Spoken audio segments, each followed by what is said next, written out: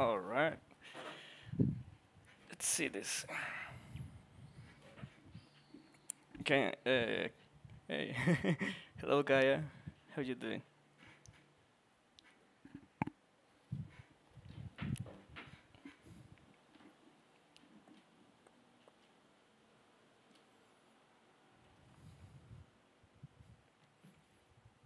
Okay. Let's see. I'm actually doing some testing right now. This is the very first time I'm doing a live stream, so bear with me.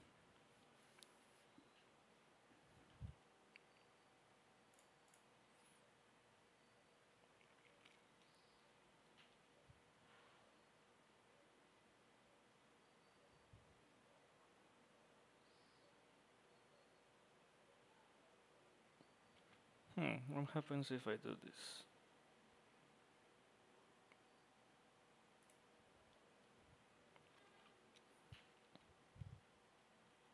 Okay.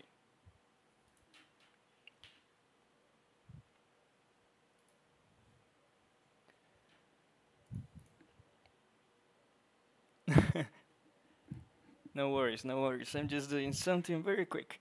Going to put some music. Think I can? I don't think Twitch is going to ban me for putting some community midis.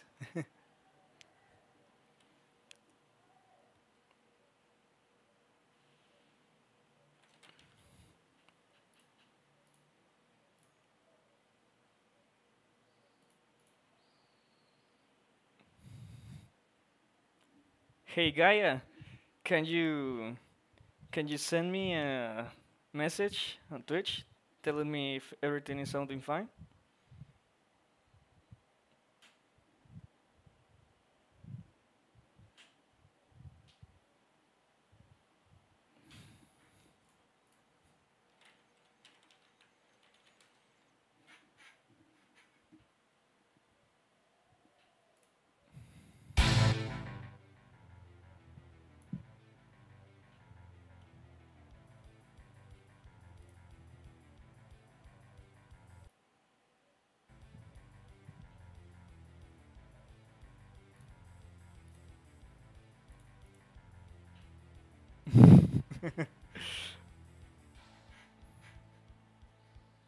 Sorry about that. So how's the sound?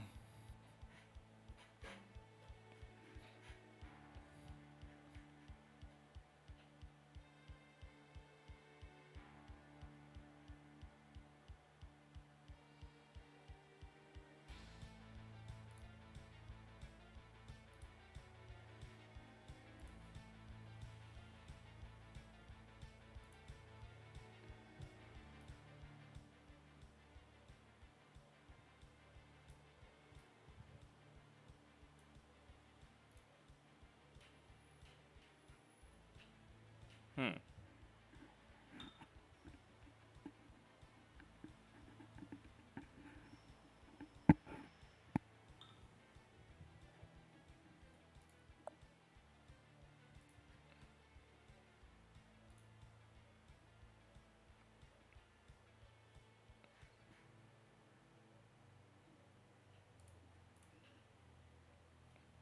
Hey, what's up, Jackson? R. Can you hear me now better, Gaia? I put on some music, try to lower the volume, trying to configure it so it doesn't sound too low and too annoying.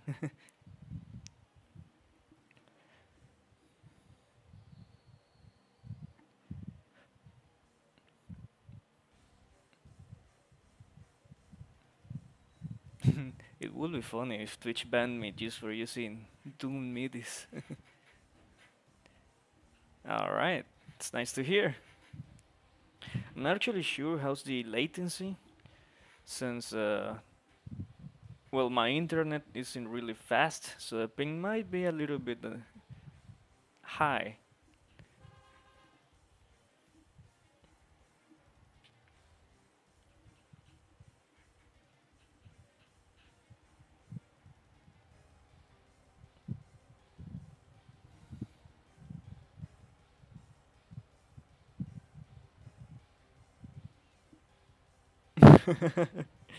Yeah, actually, I was having some trouble with the internet today because there was some blackouts. Yesterday there was a blackout during the night. Tomorrow, uh, today in the morning there was also another blackout, and some hours ago there was also another blackout. So yeah, internet can be a little bit annoying here.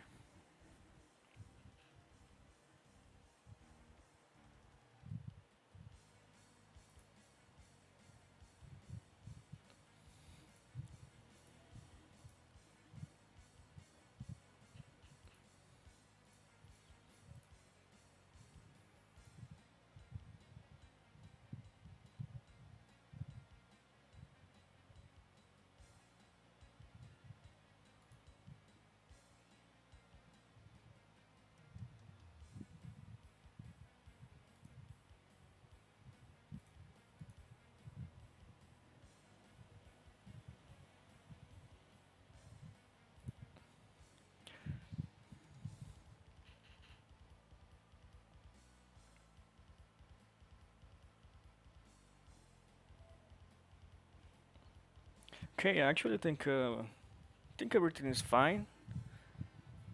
So I'm just going to wait a little bit more for more people to join, if they do. I'm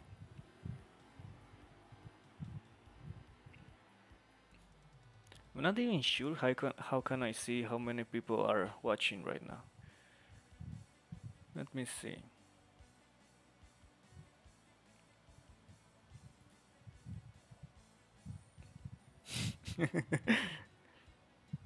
Yeah, wouldn't be the first time.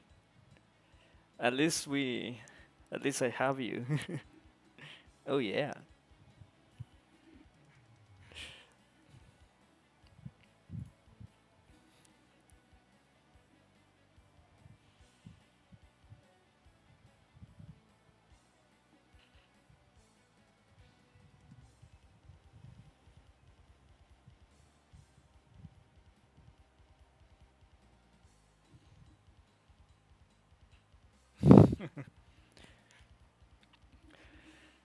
Think if I do another stream, I'm probably going to try one of those soon screens. I don't know what's the official name.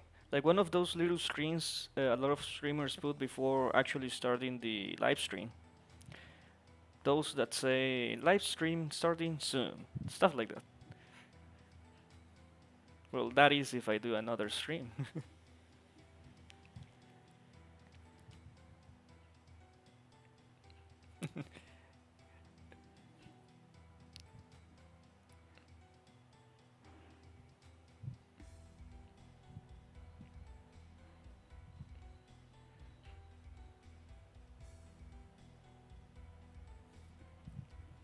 You should stream some of your season wars, Gaia. That would be fun. Kinda like the last time when we did our tournament.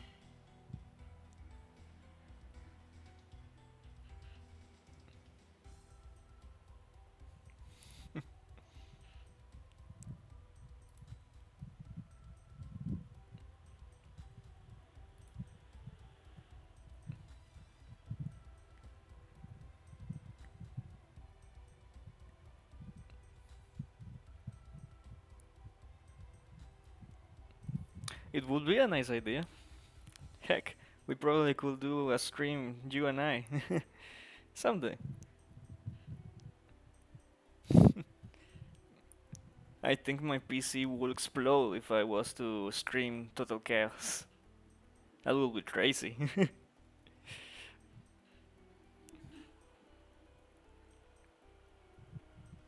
Man, this MIDI is really good.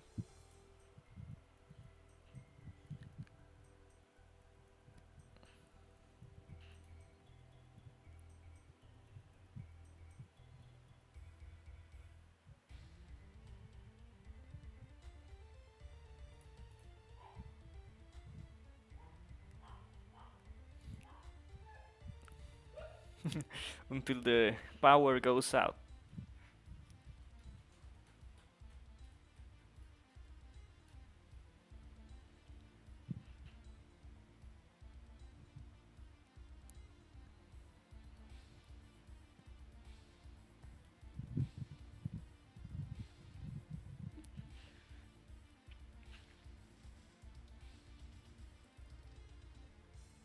Well, I actually think we have more viewers. Hello, in Morpher. What's it going? And General Rosterrock. Thanks for following, mate.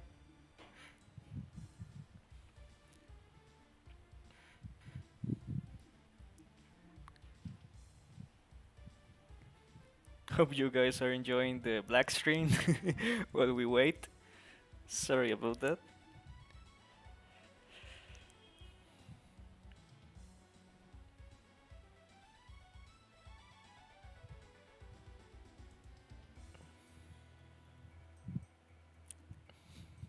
Black Stream Poggers.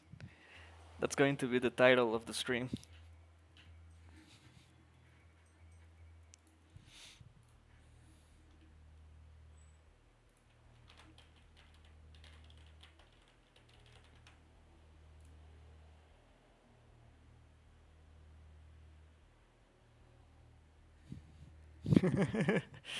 Your wish came true.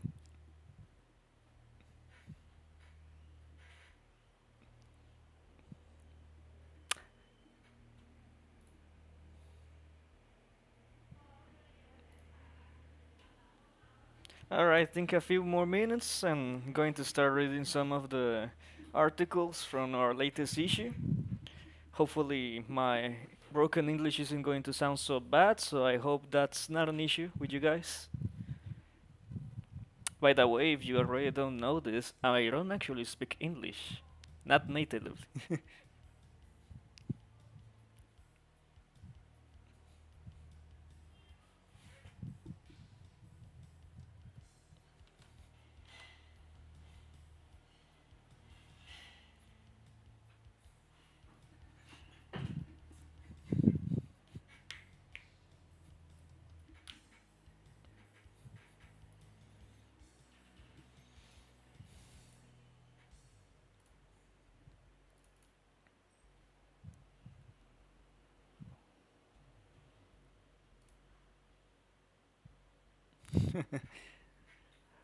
My English is probably going to be some of the best you can get in a school in my country.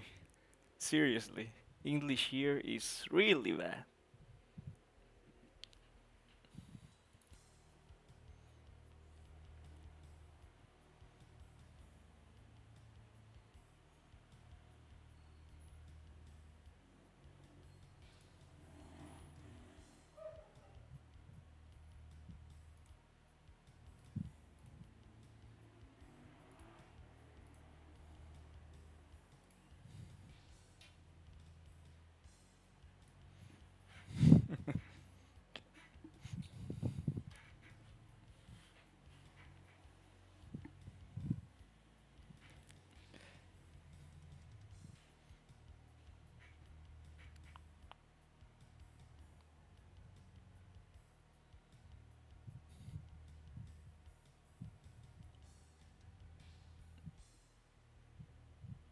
Hey, what's up, Morph? Welcome to the party. Thanks for the raid.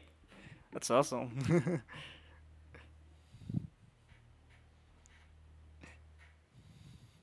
64 is being represented here. We now can have any of the 64 questions directly asked to our Lord of the Doom, Nintendo.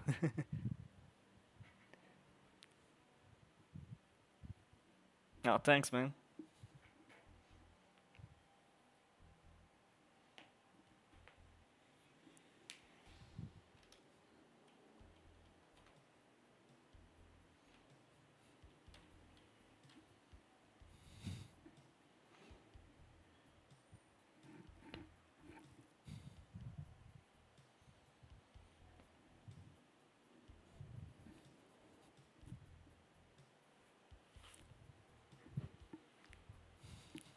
uh,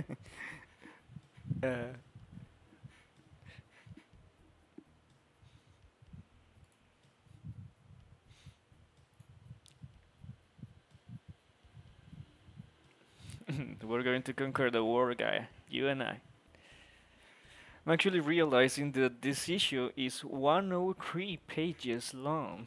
That's going to be a lot of reading. Well, of course, there's a lot of pictures, so should be I will. Should be quick. Meanwhile, we can take a moment to appreciate this lovely Mancus or Mancubi. He's quite handsome, the fellow.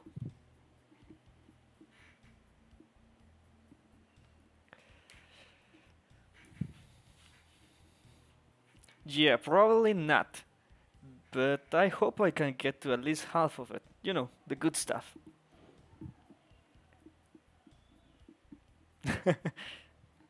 Sorry about that, Gaia. In my defense, you were the last one to send me your comment. I think I might have probably sent it to the wrong folder, and as usual, I got it mixed up. But I think we can fix that. Sorry, man. Going to give you a kiss.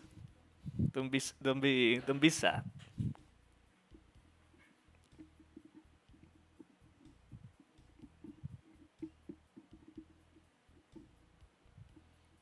Oh, that's actually a very interesting idea. Gaia has quite the history to to tell. Not only has he been a mother for quite some time now, he's actually one of the leaders of the Latino Doom community. So yeah, Gaia does deserve an article. I mean, he even has a Doom Wiki article now. He's famous.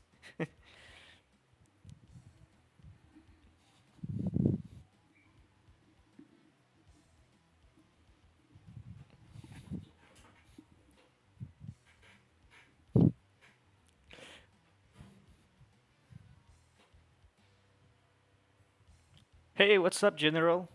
Welcome to the stream. It's a nice soul sphere.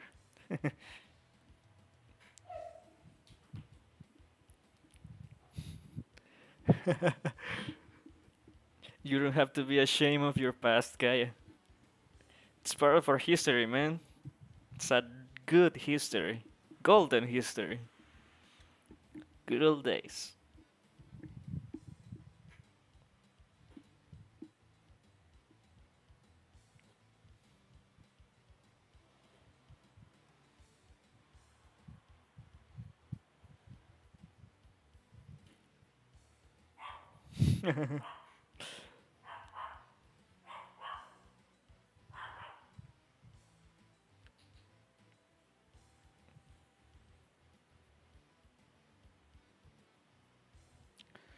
Hey, Senna, welcome. It's quite the comment there.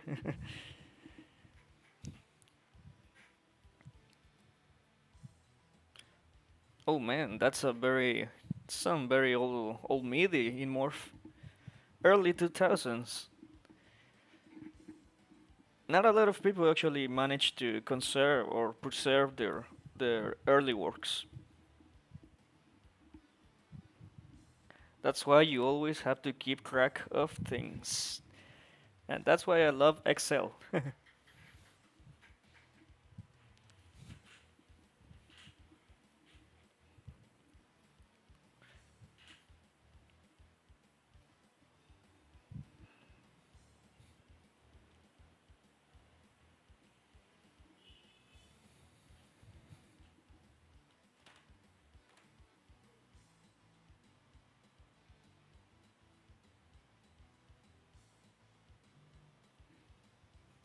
Yeah, I always think it's a great idea to save our work, mostly because we can see how we evolve, how we change in time. Like the first issue of the Wadazine is absolutely ugly compared to the more recent issues, but I still preserved it, and you can still actually find it in our website and on Doomworld because I like the little piece of history, and it's quite nostalgic to this point. I mean, 2 years already. That's quite a it's quite a stretch. I didn't actually imagine to get this far. I'm very happy for it. Very happy.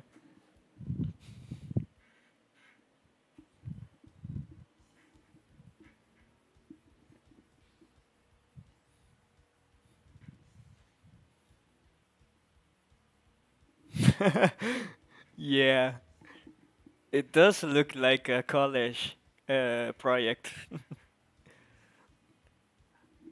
If it was, I mean, I will get an a B plus at least.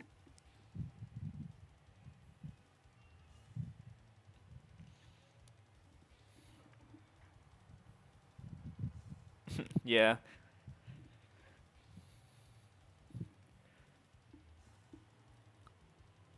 Always important to remember that what you think is all in garbage, plenty of other people will still like. Yeah, I think I agree with that. Like how I like to play a lot of 90s watts. Most people will think that they are pretty garbage, but I still think they are fun. It's probably more of a testament how good Doom is rather than the what. But still, I will use the was in if they ask me in college or school. Well, if I was in school, it's actually pretty damn nice project by now. I mean, it's not professional in the sense that it doesn't, it's not for sale, but the whole quality work and the way we do the editing, it's pretty damn professional to me.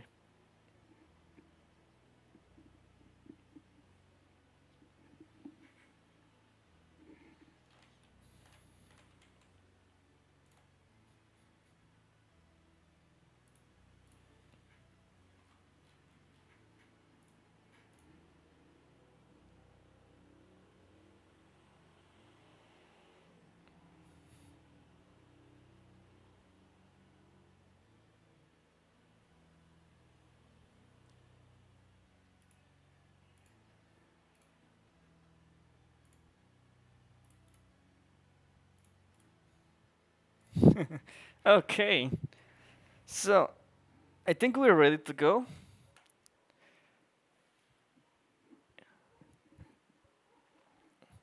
Was actually wondering if there's any way to put the chat permanently on the stream, but it always minimizes. I think I should be able to do it. Let's see.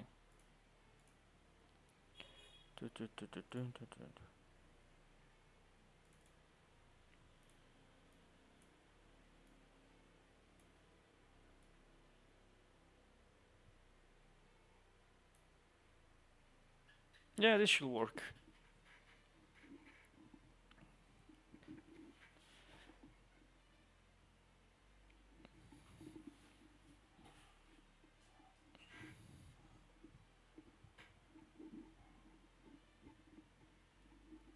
Okay, so what's up, people, and welcome to all of you.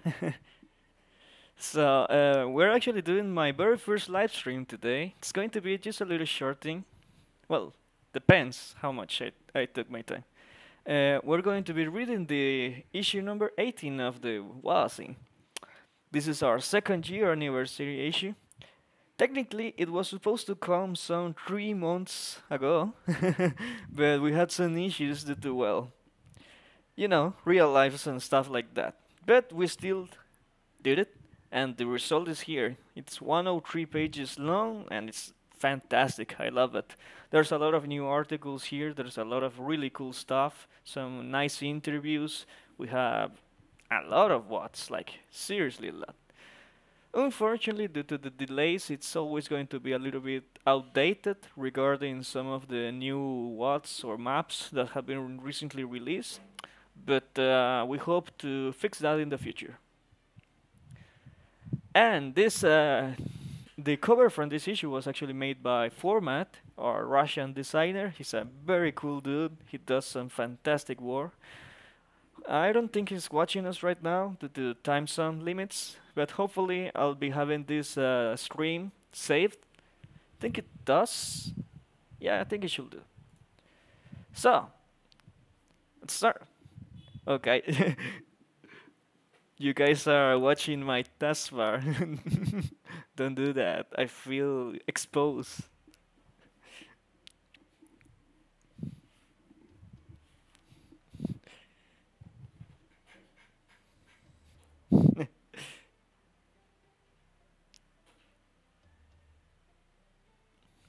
Okay.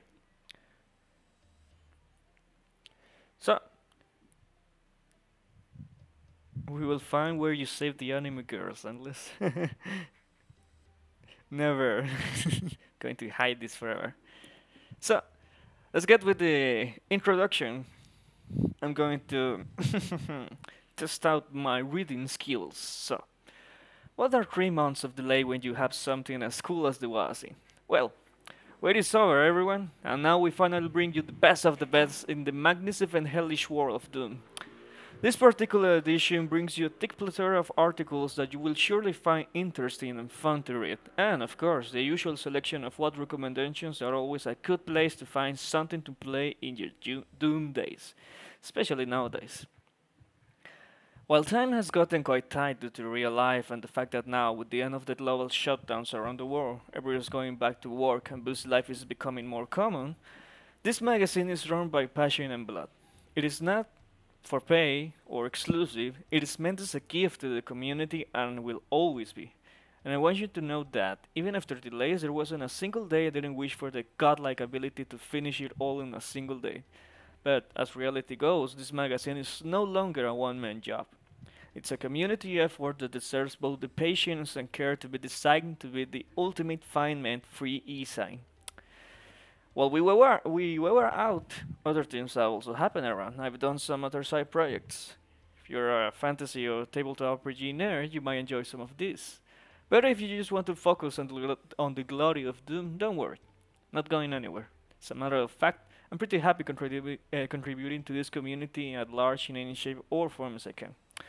One of those little contributions is the recently released Wadacast. Technically, it was released in like 2 weeks ago, but yeah. Our own Doom Master was in podcast, where we'll be discussing a great variety of Doom topics with the different personalities across the community. I do hope to bring you some quality audio content to listen to, and I'd be damn happy if I can make it work successfully. Thanks to all our patient readers and all our even more patient contributors. I know you guys have been waiting to see your submissions after all these months, and I hope you guys enjoy to see your articles come to life now thanks to the awesome efforts of our Wadazine Wizards. I hope you guys enjoyed this issue, and I wish you to see your comments and support. Endless, Editor-in-Chief. Ain't that a really cool title? So, this was a little introduction I always do for the issues. This time, this issue was like it took some rewriting and tweaking because as I finished an article, time passed on, so we gotta recheck stuff, we gotta update some things, and some other things we had to just move on with it. As for the content, we have the 2072 Part 2 article, which is a story created by the Evil Ring. This is the sequel, and it came like the original came like a 1 year ago, I think.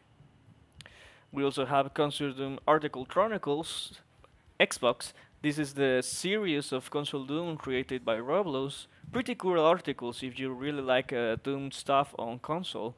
We got a very special article, Samsara Reincarnation, which was done by the Samsara team, a team of really passionate mothers that I absolutely love. They've been very supportive, and they've been doing some really nice job with us. We also have Q2 stuff, which is like a little recommendation of mods for that use Quake 2. The community roundup.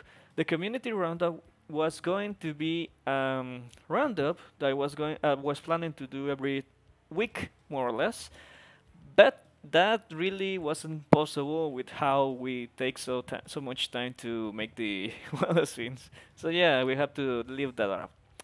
The Encyclopedia from Hell is an article about the Doom Wiki. It's pretty damn awesome. And of course, there's the Wadazine anniversary little feature. Hell to Pay and Perdition's Gates, an incredible feature analyzing and reviewing the two famous commercial Wads for Doom. And the Wad corners, we have Vigo, Worldly, Blackness. This was done by KM Sexy, or KM Sexy. Some of those. Combat Shock 2, we have Beyond Revival, that was done by me. No, yeah, that was by me. We have Altar of Evil, Doom to the White E, Doomlands, 100 Lives, Doom 64 Reloaded. You can guess who did this. And we have Curtin Sister, which was the master recommendation of this issue. And Video Score has new stuff, the new stuff guide, community art gallery, and the pictures gallery.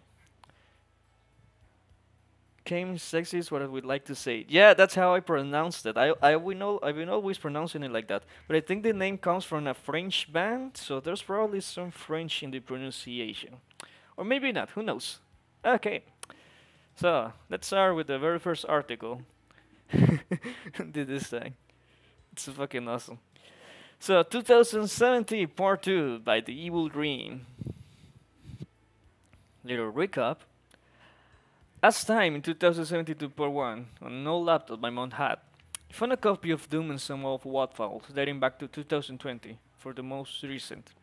After figuring out how to run them, I discovered a whole community behind it, still existing to this very day. One of them was one of my mom's long-lost teammates. He offered me to take the position she held 50 years ago as a writer for an online magazine dedicated to those who kept the community alive. As I hide the point of view of a newcomer coming straight from 2020, he asked me to write an article for its 15th anniversary. I think that's, yeah. And here it is. It's actually the second anniversary, so this goes pretty well.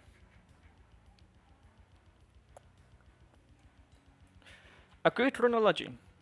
If you came from 2020 or 2001 for that matter, that won't change much, or 2022, you'll need a bit of context to understand why the community is like it is now.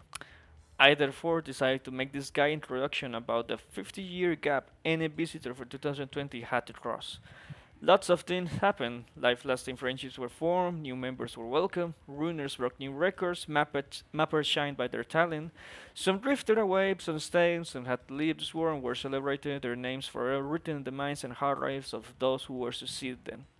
As life went on for everyone, it seemed like something was needed to unite them all. Really like that paragraph.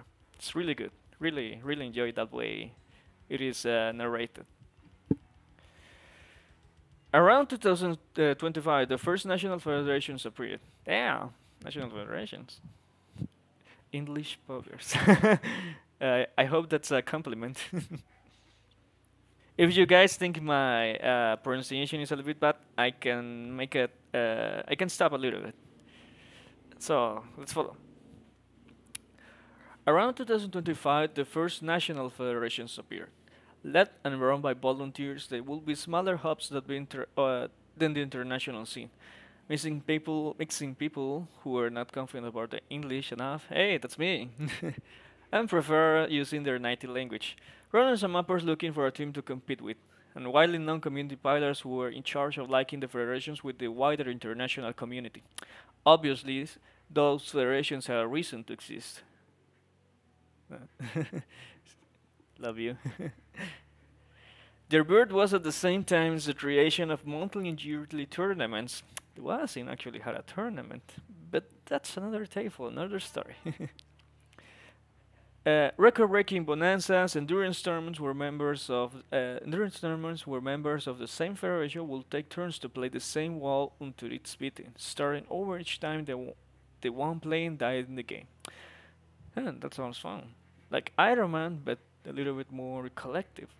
To this day, the record is still held by the German team who played for more than 8 days in a row, totaling over 300 hours of playtime and beating all commercial Doomwats in a row on ultraviolence and with 100 kills. I think that's actually possible by a single person. I think somebody has done it. Can't remember quite well. To this day, the record is still held by the German team who played for more than 8 days in a row. Some of the what we still regard as breakthrough achievements of legendary craftsmanship were created during mapping jams by national teams competing. Upside Down, I wonder what's that reference, who laid the foundation for gravity-modifying tools and weapons in ICTEC 1, was a creation from 2027 by the Australian team. Baguette fucking gone. The legendary joke word was quite abolished. French? I hope I don't get banned from what? From saying mean words on Twitch. So where was I? Baguette fucking gun. That's such a name. Uh, it won the 2031 tournament by making one of the judges strike up so loud everyone in the whole chat had to replace their sound systems. Holy shit. And Sunless, You can guess what that's a reference to, as its name speaks for itself.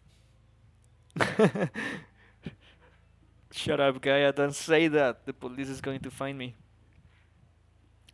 But of course, all good things must come to an end. In the late 2030s, some members started criticizing the Federation, saying that the Federation's bigger countries had an advantage, and the smaller ones, who already struggled to find members, never stood any chance against them. This was factually true. Okay, interesting. As the most numerous had over 50,000 members at its peak in 2029. Holy shit. While the smallest one never exceeded 18. That sounds more reasonable and realistic. The smaller federations were often led by a single person that was already present on the international scene, and ultimately got quite bored of maintaining an entire community alone. Yeah, I can understand that. It can be tired. In December of 2041, wow, this really goes in. The United States Federation, that's awesome, which was the last one standing, had to cease to exist due to a lack of opponents in any kind of tournament. And team participants were a team of friends from different countries from then on. The Federation era could have led to a darker time period with members decided to leave. However, that did not happen for a very simple reason. The 10th of December of 2043, or 2043, will be the 5th anniversary of Doom's release, and big things were in the works. Everyone wanted to participate in the event or help prepare them. Countless tournaments, parties, and other celebrations were planned starting in 2042. The run up to the event was a time like no other. You could see people silently sharing file named Mysterious, protected by passwords containing details on the event they will organize, Doom World. Even with a hardware operation specially devoted to the messaging system, could not withstand the searching people writing to each other, inviting their friends to the events, making schedules to make sure they wouldn't miss a thing, or simply talking about what they expected, getting hyped and generally eagerly looking forward. Yeah, this is getting me pretty hyped up. It sounds like a very nice future. This led to a pretty bad overload in the servers supporting the forums, and 3 days before the event they went down. Sounds like the usual.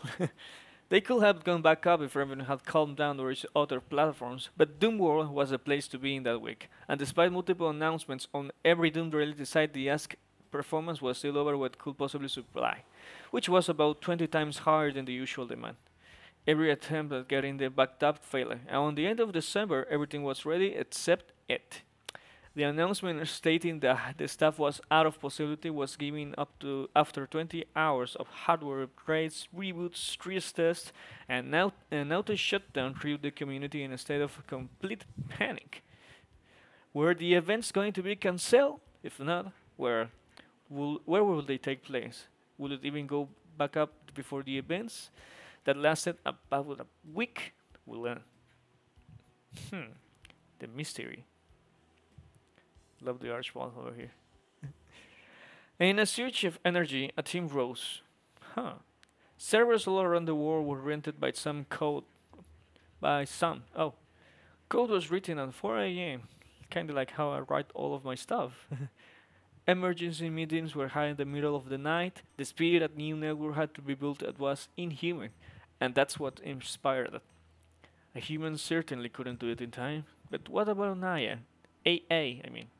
It's certainly cool, now that may seem obvious to you, at least if you live in 2017, but mind you, in 2043, super powerful AIs, or artificial intelligence, fuck it, were strained to MATLABs, and the ones available to public were used to generate image or simple code, not to build an entire network from scratch in one day. Yeah, like that AI that makes random art. That's fun. Anaya, aptly named Miga, that's a good name, was quickly fed an enormous quantity of data to process, finding the most efficient network and deciding where and what type of server would be needed and where should be located. Even though the whole shot where the devs who were running it were nervously talking about their chances of success was close, everyone being awake at the time, and quite a number of people who shouldn't have been too, was there. Well, the one who was running the AI was endlessly spinning the manual cooling system as the automatic had gone down at the beginning of the process. This moment is unforgettable for those who were there. For over 10 minutes you were here waiting in the darkness of your room. There are over 1,000 people in the chat and you only know a few of them. No one is even speaking with hello there and how's it going. Messages met by a blank silence. Everyone is looking at their holo screens who remain dark as only the teal central is processing message shifting in and out. The only sound that can be heard is the regular wiring of the cooling system gears as the pump pushes the fluid through. More and more things happens as time goes on, of people giving up and thinking Doom's 5th anniversary will not be celebrated. Then the miracle happened. The world map that had been hopelessly blank and black started to glow as little firefly-like spots appeared where the computer stations should be located. Those little flickering dots in the darkness of the room of over 1,000 people around the world were glimmers of hope to get the site back up. Coincidentally, a pretty bad error had been made. The creator of the HoloChat, and therefore, at the time at least, its administrator, was also the one who was running the AI on this computer. Of course, the cooling system had to break at the precise time the map had finished appearing, which would lead to what is still today most famous iconic quote of the community. Oh no, it's not going to hold on for very long. Jesse, bring the ice! I can imagine that. Place where a keen eye could have spotted the ones that still known today as our hero, the Icebringer, even though they just happened to be roommates with the one running the server. But of course, ice did not suffice, and the computer shut down in a couple of seconds. Surprisingly, the map did not disappear, but even though it was still hosted, the HoloChat was not controlled anymore and the false settings were applied. Yeah, Jesse, that's a good name. Everyone's microphone was unmuted and all 3D cameras started to broadcast in the faces of all present members. This precise moment is still known as Doomworld's largest force face reveal. That would have been really awful. Or simply chaos. As soon as a gently risked did it work? The joy that had been accumulated during the map being in rounds exploded. Everyone started speaking, streaming the good news to those living with them, and dancing to celebrate the miracle with all the little faces in circles around the map slowly spinning in the middle. Necessary servers were set up in no time, and everyone is still present and ready to stress test it, even though a good third of them actually fell asleep during the operation. The following day, Doomworld was opened back to everyone. It seemed to work perfectly as the hundreds of different stories of what had happened shared to those who were asleep or absent did not seem to bring back then. Of course, some details were exaggerated or changed, and the probability is very high that no one knows the full true story. Hey, Ship Original! Welcome! Thanks for saying hi. Go play Doom, mate. Have a good time. So, where was I? Of course, some details were exaggerated or changed, and the probability is very high that no one today knows the full true story. But this is no surprise. After all, this was the community first historical event, and the number of witnesses did not make it any better. This version is a mix of the testimonies of one of the running the AI at 2 or 3 members. They were 20 at the time, and they are nearing their 50s now. And during your time, their visitor from 2020, they weren't even born. Time flies. But enough stressful events for today. After that unexpected last minute save, it was now time to party. Oh boy, was that ever a party. Of course, multiple things happened at the same time, both inside and outside of the main community, as we will call it. Everyone that had ever played a video game wanted to celebrate it. Well, every holo room in every town was booked, which is still today jokingly called the second Doom Overload. The first being early internet networks crashing under the weight of people playing deathmatch when the game first released. Actually, I think that's true. I don't remember the story, but back then, internet was mostly shared on universities, and when Doom was finally released, it overloaded the servers and it crashed university network, so they had to kick everyone out the servers. I mean, and they reset it, and I think that's how they managed to download the game. I don't remember the university. Indeed, I didn't have the internet when Doom was released. Yeah, internet was still in its early steps back in 1993. Where was I? Obviously, this did not go unnoticed by local and national media, and quite a few of them even made some kind of article about the event, wondering why people still had interest in a 50-year-old game. Wow. Many wider organizations, as in focused on gaming in general, organize their own events. The most common ones were charity streams, where it was speedrunning or more casual play, and inspiration talks where multiple game developers got to explain how Doom had inspired them and the influence it and its multiple sequels as well still had on people's viewpoint on game design at the time. Not that it doesn't still have one. On the business side, plenty of commercial Doom products were announced on that day. The main one I can think of being Quake Endless. Okay, that's nice. Who released a year and a half later, but also a release of the original game fully supported by modern Holo systems, without the use of any common source port, and of course, Cacodemon plushes. Because, well, who doesn't want a Cacodemon plush? I want one. Inside the community, outside of all the deathmatch, coup, and mapping event, the 10th of December 2043 at 8 a.m. GMT also marks the start of the marathon. You probably don't, the reader from 2017, but any visitor from 2020 will need an explanation. Yes, we need one.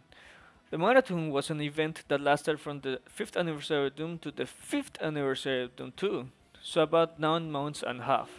The goal was, during this period, to never stop playing WATS on a specific server that was to be set up. Wow, I would like that. Famous development studio sponsored the event and will give a few cents to charity each time a WAT was beaten.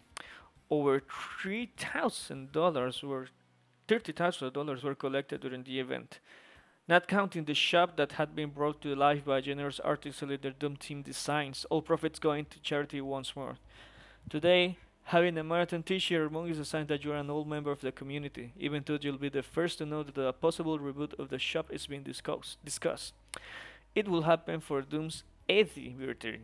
Yes, it is 3 years ahead, but a bit early planning never hurt anybody. Man, that really sounds like I will really love that. Sounds very fun. On a smaller scale, quite unusual, to say the least, events happen too. You can celebrate anything without a little laugh, and the community delivered in the form of a contest where the goal was to make the most flawless imitation of a Cacodemon's death sound. Oh no. The edited sound found a contest winner with a painstakingly modified goose sound, and the Caco sound on live saw a 3-hour long stream of people taking part in the competition by joining the holocall, saying their username going brrrt and leaving without a word, with the jury looking at each contestant like it's the most serious thing they have ever done. That sounds interesting. With the contest, the situation is already quite interesting. Hey, that's how I speak. But without context, it is the most hilarious thing ever recorded, and even though it is nearly 27 years old at this point, you can still find the entire recording sped up 5 times and did it to keep only the bird moments. I would have farted through a PVC pipe to make a Cacodemon dead sound. God damn it. That would have honestly be quite accurate. That's a good idea. Making memories was, as you may have guessed, an important aspect to it. Hundreds of gigabytes of videos were recorded. Most of them were lost in the unfortunate events of the late 2050s. Ooh, what happened? But no less than a month ago, the Doom archaeologists announced their will to dig up everything they can find and bring it back to the light. Shout out to the Doom archaeologists. As I conclude the first part of this guide, dear reader, I hope you'll join me in wishing them good luck. From the bottom of our doom-filled hearts. The evil dream. To be continued. So, that's the end of the very first article, the sequel to 2017. As you guys may have noticed, this article is like a little speculative fiction piece that wonders what will happen with the community in, let's say, it's 50 years from now on. It's a very sweet little article, one that really fills my heart with joy, and the idea that we're going to still be playing this game in 50 years from now on is, well, quite amazing. I mean, how old is Doom? I think it's already 29? I mean, almost three decades old, and we are still playing it. So, I guess the idea of the article isn't that far-fetched out. It's actually quite possible. I do like the the concept of the federation having over what 80,000 members. That's insane. And I also really like the idea of the marathon and to play Doom for an entire week with no stop and various people cycle through different what's. That does sound fun. Time to me to die for.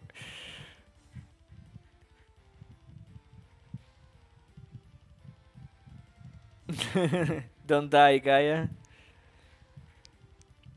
Okay, now let's do a quick read with Roblox Console Doom Chronicles. Really, really like the design in this one. It's so awesome. That Xbox style green. It's really sweet. It reminds me of the Matrix. It looks pretty cool, that's for sure. I always love this image.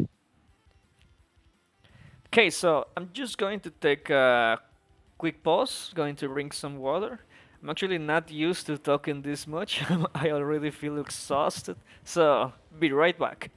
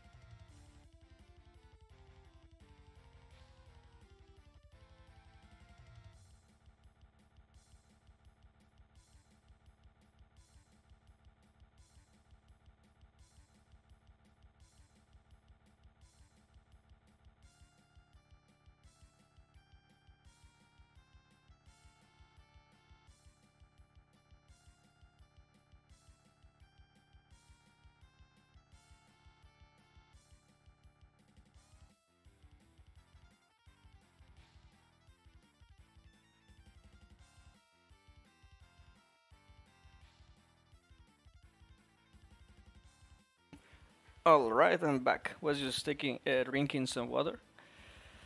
Reading out loud always takes longer. Yeah, that's true. I still remember back in high school when I was forced to read books in front of the class. Even a single page felt like eternity. But don't worry, I think we can skim through some of this and quickly reach the end. I think. So, let's see. Let's start with here. Look at Bill Gates. I think the picture is real. Not with the logo, but I think they actually made him pose like that. It looks cool. So, Roblox Console Dawn Chronicles by, you guessed it, Roblox. Hello, my fellow refined demons. What are we talking about? Well, I think that if you can write this, you can read the title. Unless someone's already written you this part, skip the title. That's me. In which case, I'm going to read it for you. But as you may know, we have already taken a look at every single classic Doom console Doom port. Up until now, every port of Doom had some level of compromise to its level geometry, looks, or gameplay, and sometimes all three at once. There were successful attempts and less successful ones, but now that task will no longer be impossible with the release of Doom 3 for the big mother of all 6th-gen consoles, especially when it comes to controllers. I name the Xbox. Never actually owned an Xbox. I own an Xbox 360, but not the original one, the boxy. I had a PS2, PlayStation 2, and I was in love with the PlayStation 2. This makes you wonder why there wasn't a PlayStation 2 port for Doom. Hmm. The Xbox, probably due to it being Microsoft's construction, was and still is pretty much a very powerful gaming PC architecture built into a console. While the original Xbox wasn't successful compared to the Xbox 360 and Xbox One, it did still lead to the creation of the franchise who must not be named to identify Halo. Yes, I just say that part. I don't think Halo is the black sheep. I think it's more Half-Life. At least in the when it comes to the opinion of boomer shooter farms, a lot of people seem to think that Half-Life kinda ended the era of arena shooters. That's an interesting topic to discuss someday. Apart from that, the Xbox also had Doom 3 making an appearance, and with its collector edition came part of Doom 1 and Doom 2. Yes, that's a BFG edition, or not? No, that's not. I think I'm confusing the edition. Directly being based off the PC version, unlike every other console Doom port before. So, let's take a look at the development of the very first modern Doom console port, and probably the only one we are gonna cover. Always love the Doom 3 core. So let's do some points. Oh, look at the screenshots. Fucking love the aesthetic of those pixels. Chunky. My original Xbox CD drive broke. Yeah, that was a problem back when you had to put the games, the DVDs and CDs, or the Blu-rays even. I remember the PS3. I had to put the Blu-ray every time I wanted to play, and the disc will come out hot of so much spinning. I think some PC games also had that. That's why the cracks started to appear. For old school pirates, a crack was like a key that allowed you to play a game without having to use the disc 24/7. Not it was pretty useful in the end of the day because the disc will get very damaged if you use it too much. Especially nowadays that people play up to 10 hours daily. So, a quick little refresher. So we could talk right away about the sport, but trust me, I could probably have grouped the sport, the BFG edition, and the Uniport in the same article, because in terms of pure Doom, there really isn't much to talk about in the terms of development. Instead, let's see how we arrived here. We could talk right away about. Oh, there's a copy here. We have to fix that. The first Doom ports were Jaguar Doom and Doom 32X. To accommodate for the smaller storage capabilities and inferior hardware, it made all the changes we are now so familiar with. Well, the arguability of these changes were truly necessary, especially for the 32X port, as pro projects like Doom 30X Delta, Doom 30X Resurrected, or simply the prototype for that port, is that what was done, and then, port after port. The Jaguar version was used as a base for almost all of the following ports. Jaguar version. This one. Of course, as we are discovering over these past issues, it was not supposed to be like that. The 32X port was based off the Jaguar port as it was being developed at the same time, and the tight deadline for it to be released on the 32X launch day made finishing the more PC accurate port that was seen in early protos as an impossible task, and so did improving the music, it seems. PlayStation Doom is the only port that was probably intended to be based off Jaguar Doom from the start of development, and improved upon by adding many more maps, a new CD quality soundtrack, cool lighting effects, restored the missing demons, and even added Doom 2 to the mix, along with a few custom levels. Who doesn't like the stripper Revenant after all?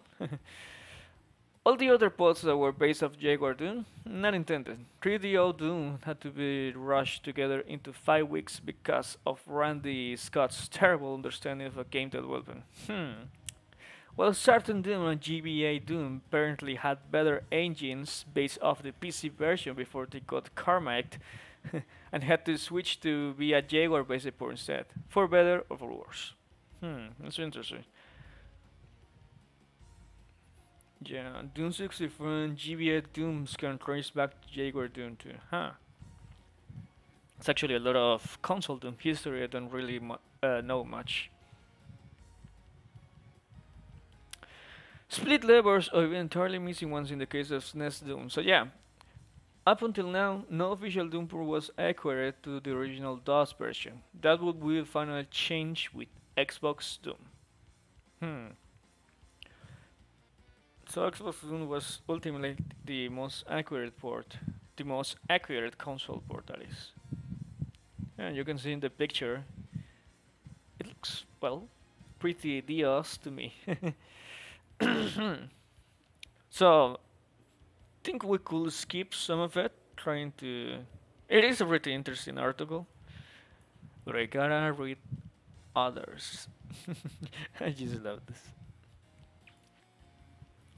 So, if you're interested in learning some of the history of the console Doom Chronicles, you can check out pretty much the entire series of the Wadazine issues.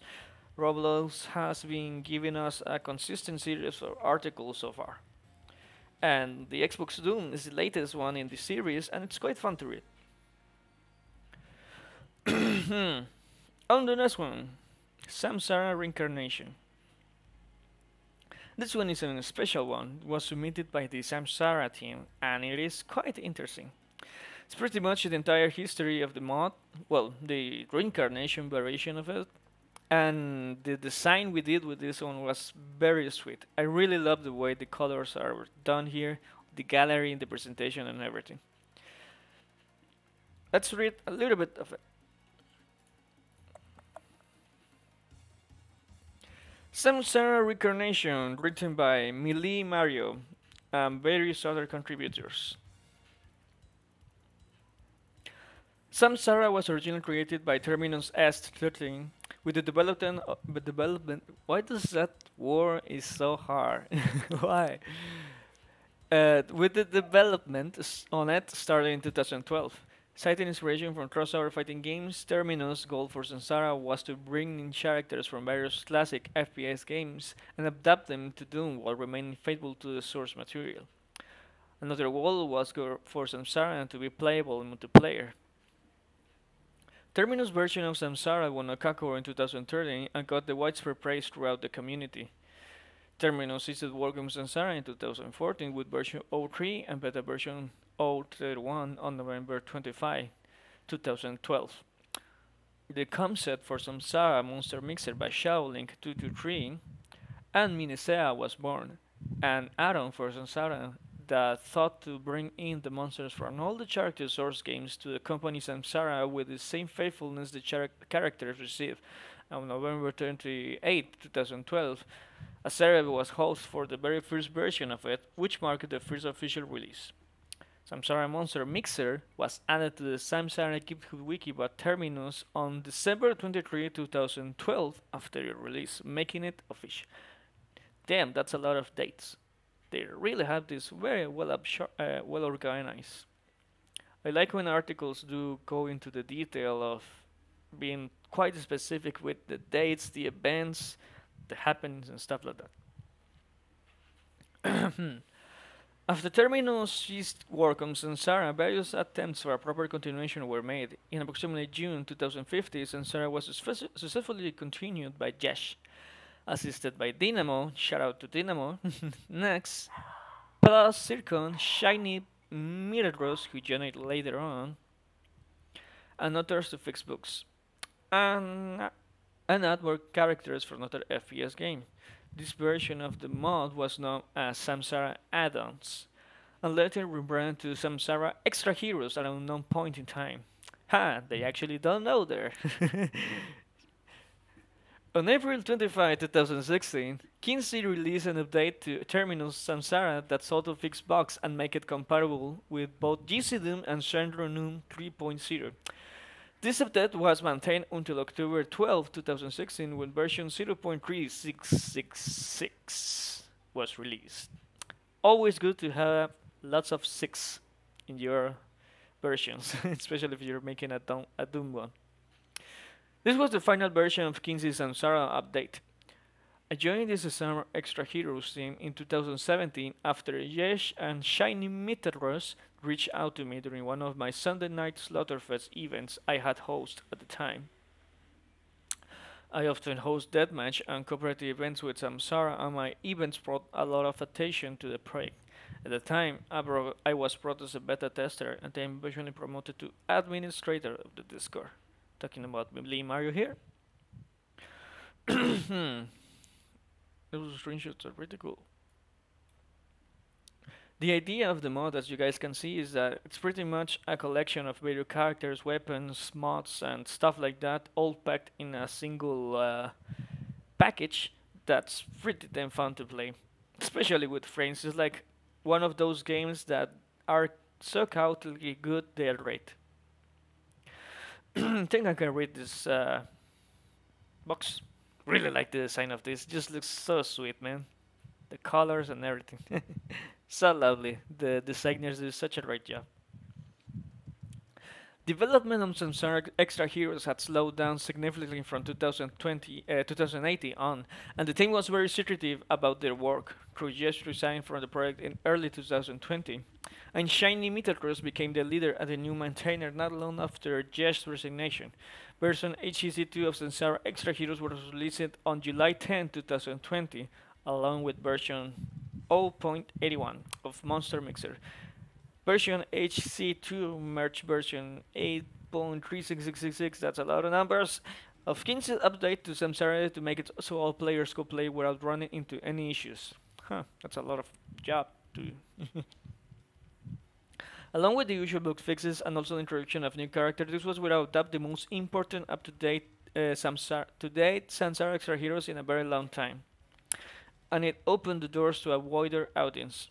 This was the final version under the Extra Heroes brand. On January 1, 2021, we rebranded to Samsara Reincarnation.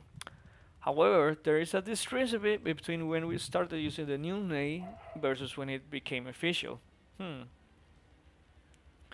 February 2021, I felt that the secrecy of our work was happening in development and had the team push out of beta version to be released immediately with all of our team current changes and to start doing open beta testing with the public. I hosted an event on February 13, 2021 with this version of Samsara, which has just been rebranded to Reincarnation, to show the public just how far the project had come since the last stable version of Extra Heroes was released, which became ancient fairly quickly and no longer represented the project in its current form.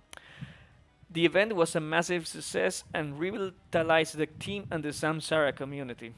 This was just the beginning and prompted many open beta testing sessions going forward. Development continued with gusto in December 2021, and the team worked at breakneck speed to release a new stable version for nearly 2 months. The rebrand at this point was made official, and on February 9, 2022, a brand new trailer was released revealing what was to come in version 1.0. We were working on for version 1.1, perfectly showcasing that we had truly built from Samsara Extra Heroes. The trailer generated considerable hype and led to me expanding our social media presence significantly the very next day to keep our momentum going and give us future marketing networking opportunities. From this point forward, we were committed to being absolutely faithful to the characters in our project and their source material. Same with their monsters, and Monster Mixer was also rebranded to Remixer and now companion to Reincarnation. We were also committed to fixing further bugs and quality control issues plaguing older versions. This was the true beginning of Samsara Reincarnation entering the spotlight. Wow, that's a lot of story, mate. They really kept fresh the dates, the updates. Damn, this is some really Wikipedia level of work. Samsara is pretty cool. If you guys haven't played it, you should definitely try it. You can play it quite easily with your frames on Sandronum. It's quite fun. And as you can see in the pictures, it's perfect with pretty much any kind of WOD you have out there. So, great stuff! DMW is great to keep track of history. Yes, I absolutely love that. I love the fact that each issue has a little piece of history that you wouldn't find in any other place. The Doom community actually has an insane amount of history. After all, we're almost 3 decades old, but since there's no way to properly archive it or to preserve it, you can only hear from it either by comments, by searching all forums, or by being told by someone that was there. So yeah, learning the history of Doom can be a little bit troublesome, but it is possible. That's why I love the Wadazine, because I like to think that we help in preserving the community history.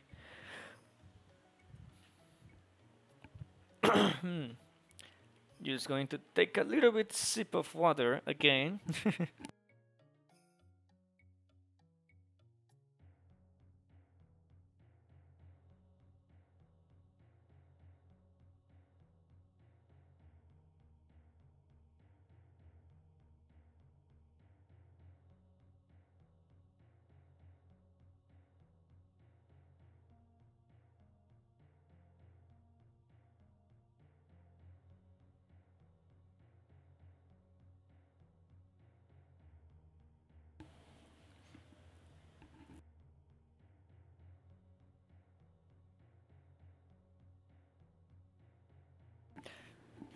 Oof, I actually had to bring in a bottle of water. Reading out loud is really tiring, especially if you're not used to it. Wonder how teachers do it. So, quick two stuff. This is a mod by the Chameleon Maligno from 2015. This review was done by Gaia74. I remember Quake 2 very well. It was my brother's favorite game and it is still one of his favorites.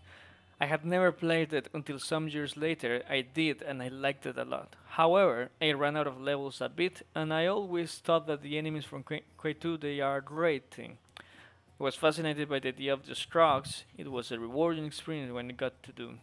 I knew that I was very capable of many things, but when I saw this it blew my mind.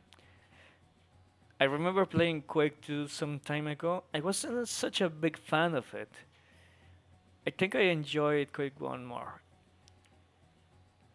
So, if there is something that I never thought would be possible, it is to emulate almost one game in another to perfection. Although there are many mods that now do it, this one is one that I simply still like and enjoy. I present to you Quake 2 stuff. A very aptly named mod. Even compatible with Sunderman 3.0, so it means multiplayer compatible, it fully emulates with the capabilities of Decorate, the enemies of Quake 2. This will not be surprising if it weren't for the fact that gameplay is too faithful to the original, something that not all mods achieve in bringing them, not with sprites. If not with the same models, really giving the impression that you're playing Quake 2 and not Doom. Also, if there's something that I really applaud, it is the attention to detail, and this mod does not forget. The enemies make the sounds of the original, the idle, the movement, the animations, all. Yeah, I love the atmosphere of Quake 1, of course. Quake 2 does this to get my attention. Interesting. Yeah, I think it makes sense. Uh, Quake 2 was like more technical. It kind of reminds me like of Crisis. Like when Crisis came out, the game was amazing, but people loved that not because of the gameplay or the story, but just because it was a technical marvel. And I think Quake 2 was on the same, kind of the same role. A really impressive game, but when it came to playing, it wasn't that great compared to the original. Following, the weapons are faithful, even the grenade you will see when you try it, XD. The HUD is the same as the original, bringing those icons of the weapons. There really is nothing that is not the same as the original Quake 2. Even the powers, trust me, you will love to have a Quake damage in your inventory. Oh yes, the Quake damage is one of my favorite things in any kind of a game. Any FPS game that has some sort of double damage or Quake damage buff, I loved it. If you enjoyed the gameplay of Quake 2, you will really enjoy this, although it still has an element without replacing the Pain Elemental. Oh, It is a great mod that I recommend without problems if you need Quake 2. Not only because how well work it is, but because it will say that it's the port of Quake 2, only that it is compatible with the levels of Doom, bringing those with unique and right strokes to the port of Doom. Oh, also there is a surprise in the street enemies of Doom 2. Huh. That makes you wanna play it. Quake 2 stuff, you can get it on the forums. It's actually another thing of the issues. If you guys haven't noticed, you can go to the logos or search for a little download icon, and it will direct you to the link. And wait for 64 damage. Okay, man, we'll do it just for you. So this is going to do a quick recap.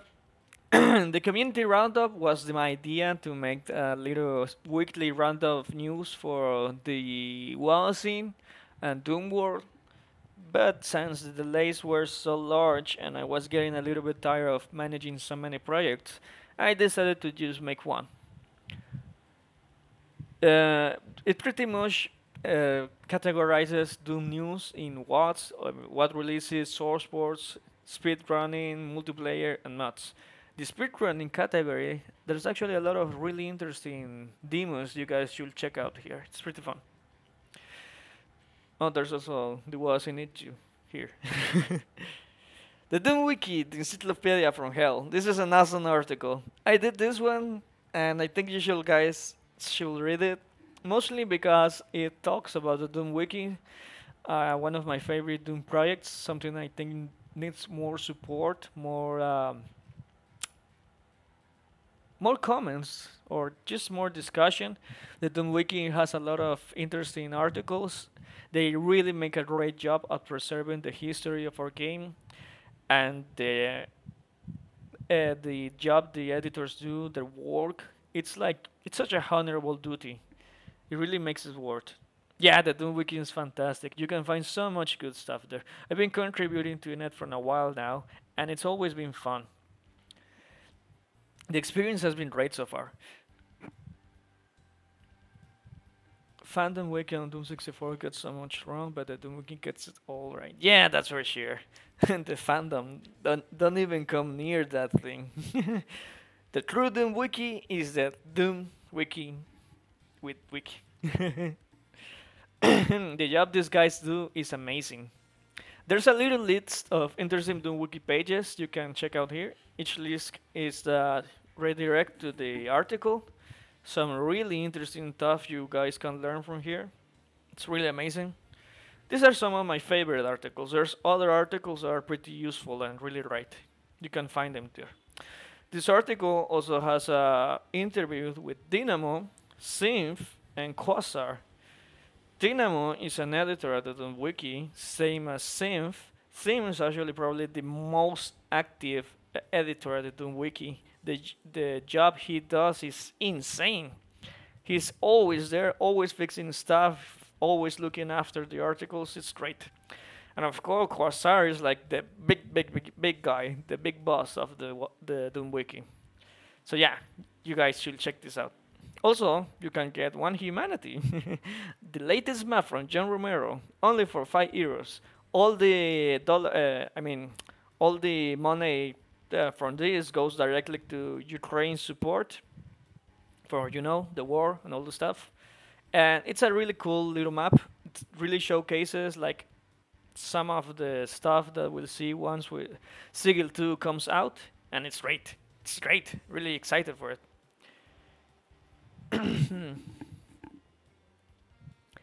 Hey, some sort of reincarnation. What's up, guys? Not exactly sure who's here, Millie Mario. But anyway, welcome. Quasar is a good community member of ours working at night. Oh yes, of course. I forgot that Quasar does work at Night Dive, and Night Dive has been doing some great work at rescuing all FPS games. So, because this is a very long article, I think you guys should read it on your own. I'm losing my voice already. Just going to read a little bit of our anniversary issue. So Originally, this issue wasn't going to be released today. It was supposed to come out 3 months ago, but stuff happens. So we realized that the anniversary, July 19th, was coming soon. We decided to wait a little bit while I did a special article for the anniversary. Hey, that beer of death, what's up? Welcome. So this issue was going to be just a regular issue, but since the anniversary was coming, I decided to do a little bit of work with it. And we added this little feature for it. It's pretty cool. It's pretty much a little collection of both interesting facts and comments from some of our contributors and most active members. For example, here are some curious facts about the Wadazine. Released on July 19, 2020. Doomkid was the very first interview member. That's right. I actually did an interview with him some time ago, back when I didn't have graphic design. Alcadema was the very first master recommendation. That's also right. I remember I was playing Alcadema with the Don't War Megawatt Love. It was a pretty great experience. I remember the last maps kicking my ass, but I still love that map. Issue number 3 cover was made by me, and it's the only cover I've done so far. That's also right. I only done one cover in my life because I don't have the skills to do graphic design. But I wanted to make it because I didn't have the support back then, and I tried my hand at it, and it was quite successful. Format and Nico Senos, our graphic designers, also joined in issue 3. Yep, those dudes joined, and immediately at issue 4, the Wadazine evolved. It became something else. Issue number 3 cover was made by me. I already read this. And Red Riker was the first Discord member and the creator of most of the emojis. Yeah, Red Riker, pity he's not here today. Had the honor to be the very first member of the Discord. He also helped me manage some of the early stages of it. Immorpher, what's up, Immorpher? The almighty D64 Sage joined in issue number 3. Yep. Since Immorph joined, we pretty much have covered Doom 64 articles ever since. I don't think there's been any issues so far without a D64 feature. We always try to cover the classic games, and since I'm not an expert on all of them, it's always great when I have, people like Immorpher who really know their stuff. And his articles are always a great joy to read. Forma and Exocenos do amazing graphic work. Yes, they fucking do. I fucking love them. Thanks, man. So, the Noob Gamer was the first new stuff reviewer. Afterwards, Lady Miss Dragon will take the helm. Yep. By issue number 3, Ellen made our lovely seal of approval. That's right. Also by issue number 3, he also made the logo, I think. Chris Hansen was our first host after Doomkid. I remember Chris Hansen commented on some of our threads, and he showed us his website and told us that he could host some of our issues, and I thought that was great, especially because back then we didn't have our own website, so that was a fucking life-saving. By issue number 6, our iconic full logo was created by Ellen. Yep, this lovely logo done by this legend. Issue number 4 was the first issue to see a completely new visual makeover, thanks to these legends over here. Issue number 7 was our first Halloween special. I remember doing that version. Sorry. We also did an extremely large article about what recommendations are spooky. That was fun.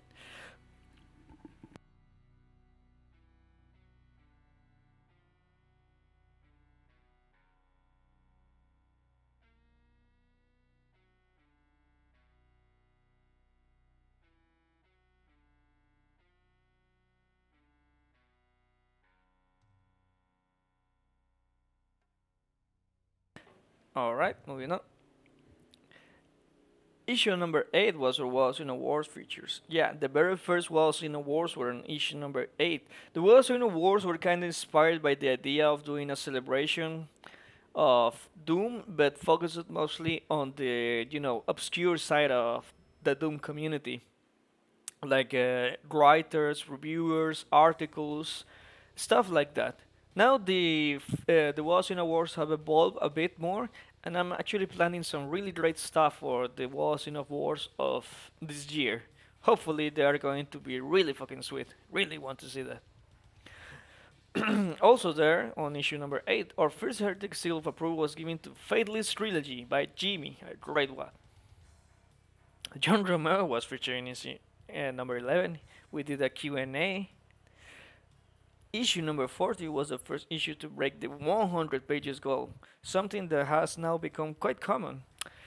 Issue number 50 is our biggest edition yet with 126 pages. Damn!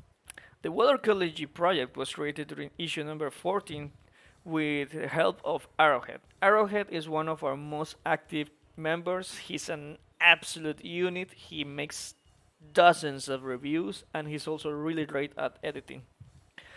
In that issue number 50, we also featured Decino. Wow, yeah, that was awesome. Meeting Decino was great. It's a pretty cool guy.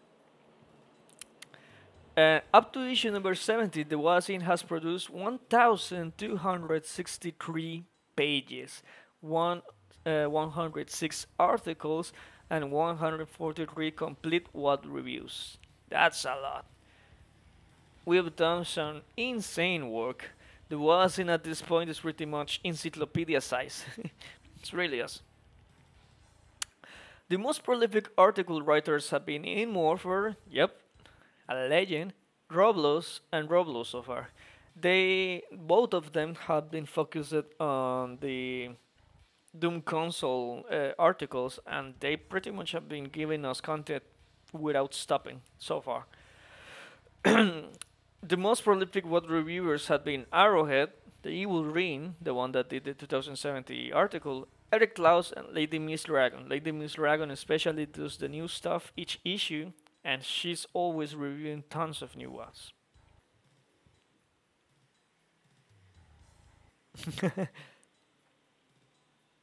Yeah, he's really good at reading. He really knows how to edit too. Yeah, it seems so. I mean, there's a lot to talk about, so I don't blame you guys. In celebration of Quake 25 years, we launched a mini issue for it, the Quake Master magazine. Yeah, I actually want to do another one of those. It was pretty fun. It was only like 12, 11 pages long, but I loved working on it. I would actually like to do more mini issues like that, like for Duke Nukem 3D or Unreal Tournament. I would absolutely love to do one for the real community. Those guys deserve better. The Ultimate Master What Guide is the biggest article yet, featured on issue 8, clocking at 6,321 words. Yep, I did that one and it took me so long to do it. Not only because I had to write a lot, but because I also had to take a screenshots for every single goddamn WAD and map, and oh god. It was a pain in the ass, but I fucking love that article, especially because it's like 100 WAD recommendations in a single guide. It's pretty awesome. And finally, over 26 different Doomers have made submissions for the Wadazine. So yeah, over 26 different people have given us different articles, either by you know, write-ups or by what corners. So we have quite a long team for now. The Quake community often talks about how much they love the munition and wish they had a Warzone. I will never write for that. Yeah, I'm definitely going to do that. You know, I could actually write a lot of stuff for Quake, Unreal, Duke Nukem, Heretic, whatever you think. But the only reason I don't do it is because of the graphic design. Doing graphic design like this, like the Warzone, really takes a long time, and it's quite the undertaking. So this little section over here is Warzone experiences. These are comments by our community, by some of our most active contributors. This is pretty cool. You guys should read. It's really warm. It's really heartwarming. I love this. And this was a community survey I did some time ago. mostly about our fans and what they think about the Wadazine. As you can see, we actually have a very nice rating. From 1, that's mediocre, to 5, that's fantastic. Most rated us between 4 and 5, so it's awesome.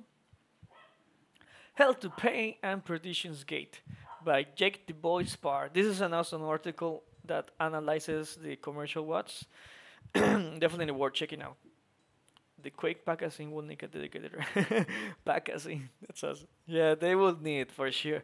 I would love to write for them, but until I have designers, it's quite hard to do so. So, this section actually starts the what corners, which are reviews and stuff like that. This one was done by Eric Klaus, awesome reviewer. Here we have Vigor by me. Vigor is a really awesome one. This particular map really fucking kicked my ass, but it was awesome. I'm actually currently playing Hell to Pay and Partition's Gate, inspired by this article. I'm planning to do my own complete review of Partition's Gate first, and then Hell to Pay. I actually have to admit, I wish there was more commercial watts from the 90s. I was expecting Perdition's Gate to be like meh in quality, but I was surprised that most of the maps are pretty damn cool so far, so going to be excited for that. I personally love the Hell to Pay and Perdition's Gate. Those ones are so underrated. Yeah, I know, it's ridiculous. I think that's partially because it's hard to find them since they are commercial, but I think at this point none of the companies that publish the watts are actually active, so they're probably abandonware somewhere. So shouldn't be so hard to find. They're pretty demos. Yeah, we're getting close. We're getting close. So Warlave is a what I haven't played that. It's pretty cool. I love the gothic style textures. You should guys check it out. Blackness is a heretic what that was reviewed by Came Sexy, and this was created by the legendary Kaiser, like one of the most active and precious community members we've ever had. Also, Him Sexy is so good at making reviews, man. You guys definitely should check out his blog post. Over 1,000 reviews by now, I think. I know it's a commercial watch. Laura's Doom. I actually haven't heard of that one. Oh yeah, the last episode of Doom. I do know that one. I think that one's even harder to find. Because that one has a book, and the book is not available on the internet, as far as I know. I would love to find it. Combat Chuck. Combat Chuck is... Combat Chuck. I mean, do I need to tell you what Combat Chuck is? Because this one is like a nightmare. It's really freaking hardcore. But it's pretty cool. Not the kind of stuff I will play. Beyond Revival. Beyond Revival was an interesting one that I played some time ago. The what's Boom compatible, I think, and it has a very vanilla aesthetic mixed with some of the Boom tweaks, and it's fucking perfect. I love the duration of it and how consistent the what feels throughout, especially because the style is more on the brown Quake kind of side, and it works quite well. I just love it. Hey, Johnny Cruelty, welcome. Hey, awesome. Thanks for joining us. I'm already going to say sorry because I'm losing my voice, but I'm almost finishing.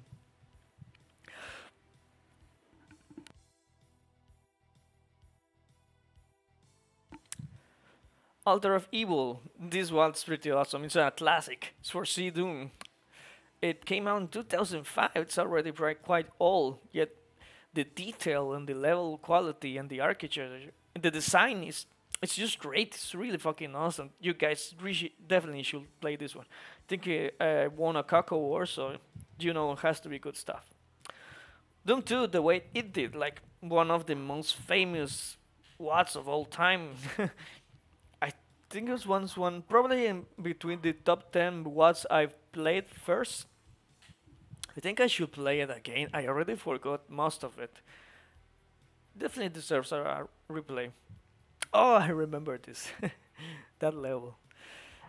Doomlands. So, Doomlands is like a very special one because it's by BPRD, one of the most enigmatic WOD makers of all time. Dude makes some of the most shitty maps, like Nuts, and then goes on to make the Mucus Flow and Groove. Those are like some of the greatest WODs that have ever come to existence. Well, Mucus Flow is actually a map, part of Community Chess, but still.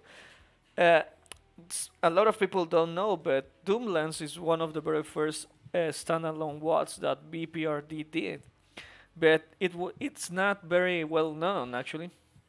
It's a collection of maps, it's 3 levels actually, and they are quite good. They're pretty damn good. I mean, of course, they have that 90s feel to it, well, early 2000s, but still, you should check it out, mostly just for the historical valor that it has.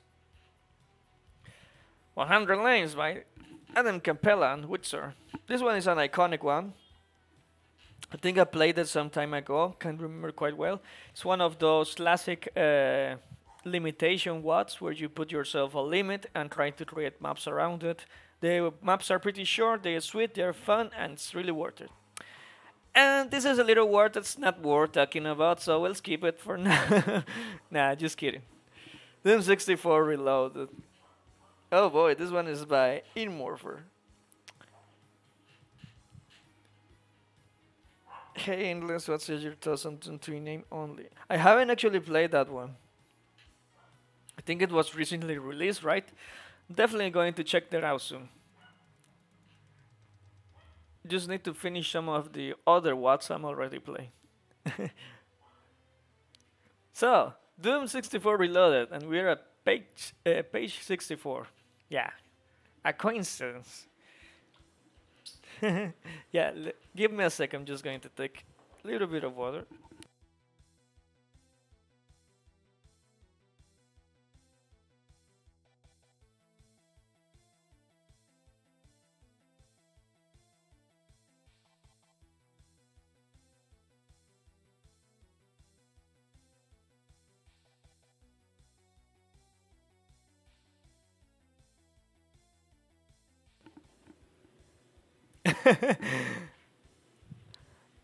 The endless boy Badwater. Yeah, I'm going to have to think about that one. Oh boy, I'm actually losing my voice. God damn. I'm really not used to speaking. Like, not even in real life, I swear. I actually don't talk that much. I say like hi, goodbye, good evening, and that's it. That's my social, that's how low my social skills go. So my voice is really giving up on me right now. But come on, I can do this. I can do this. So, yeah, I will. I'm going to have to do that was into bad water. It's going to be sweet. Doom 64 Reload by Inmorpher, the review, and this is a mod by Atomic Frog released in 2022.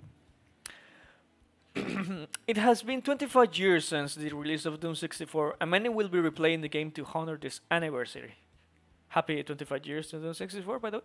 With more computer screens and lighting options, Doom 64 is less dark and perhaps less haunting than when it was first released.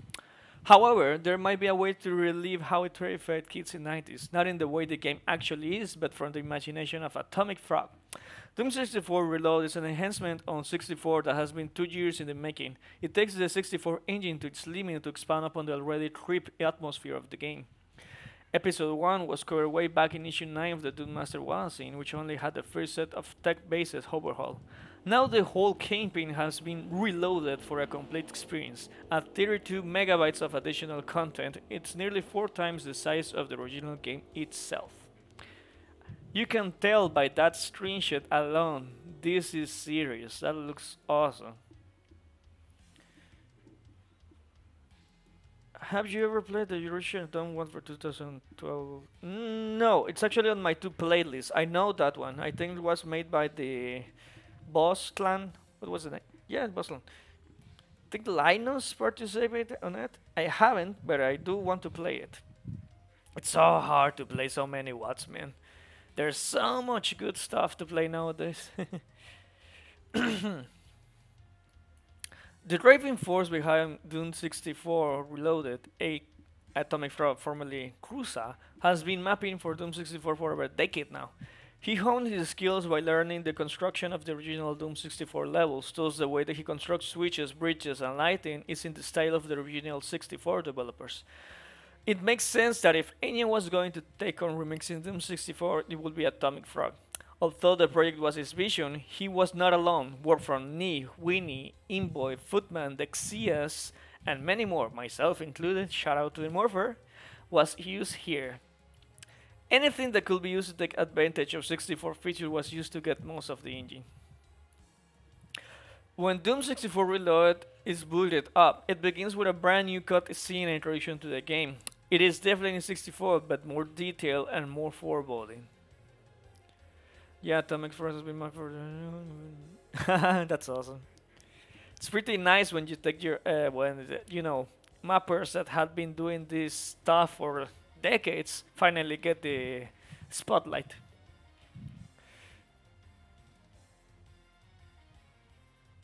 Yeah, it's always good to. Yeah, that's why you have to keep stuff doing it.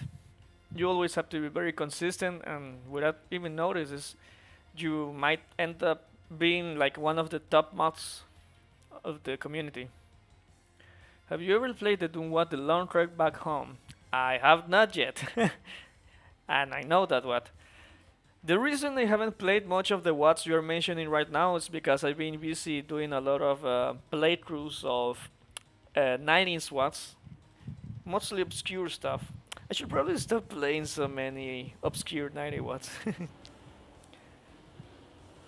So, the levels have more texture variety, geometry, and shadows from careful sector work. You will see some of the original Doom 64 levels have now become frozen over or are now bits of flesh.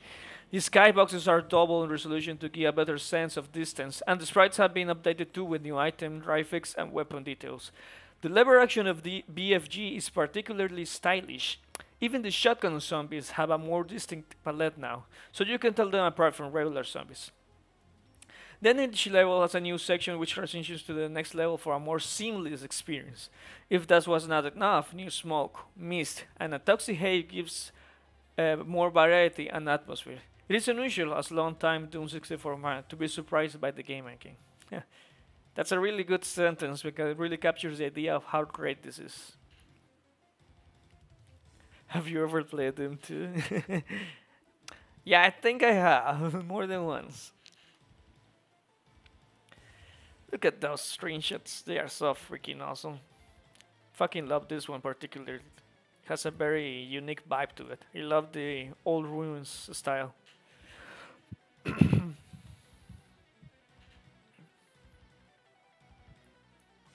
The soundtrack has been overhauled where it has been doubled in size from 24 tracks to 52. In the full campaign, including the secret levels, so no track is repeated. Each level has its own soundscape, then some of the original tracks have been debugged to loop properly. Man, look at this. Reminds me of Turok a little bit.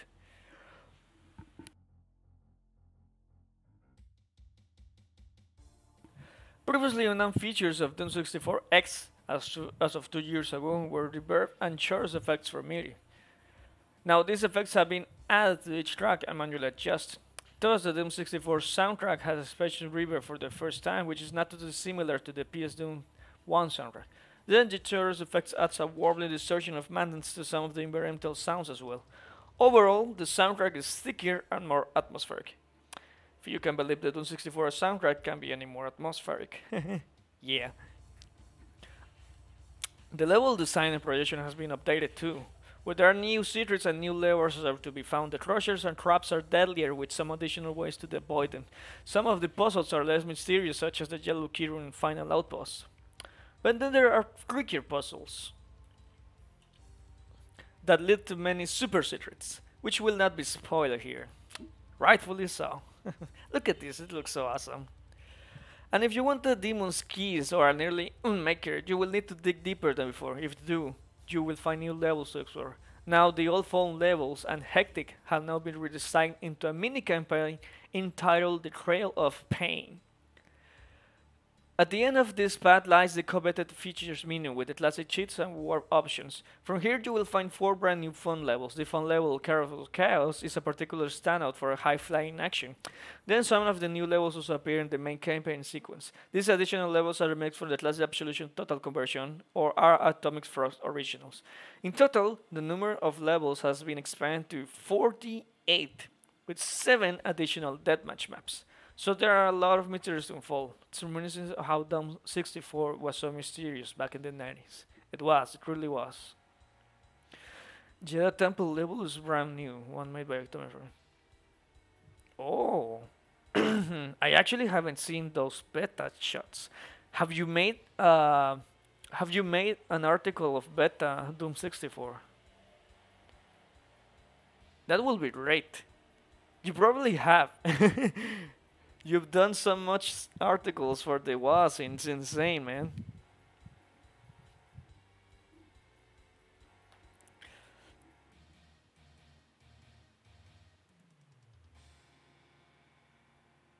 Oh, you definitely should cover it, man. That sounds like a really cool article, especially like stuff like beta and alpha or cut content. Alternate classic like Doom 64 is undoubtedly controversial. The way we remember Doom 64 is unique to each person who played it, so some of the changes won't appeal to all fans. Yeah, that always happens. But it's interesting to see how another 64 superfan views the game through the expansion of the game. Overall, the additions to the atmosphere is what stands out. There is a sense of dread around each corner and what may be lurking in the shadows. Then the additional secrets sprinkled out throughout the campaign add a layer of mystique and perhaps a sense of madness. This is not how Doom 64 actually is, but how many might have remembered the game being like in 1996. 97, I mean. That is dark, mysterious, and haunting. In Morpher. So this is Doom Reloaded. Doom 64 Reloaded. You guys should definitely check this out. The levels are just out of this world. These two pictures in particular, and this one, they really tell a story on themselves. It's awesome. It's awesome. No problem, man. If I lose my voice, you owe me a new one. think I'm going that. Think I'm going to be mute after this.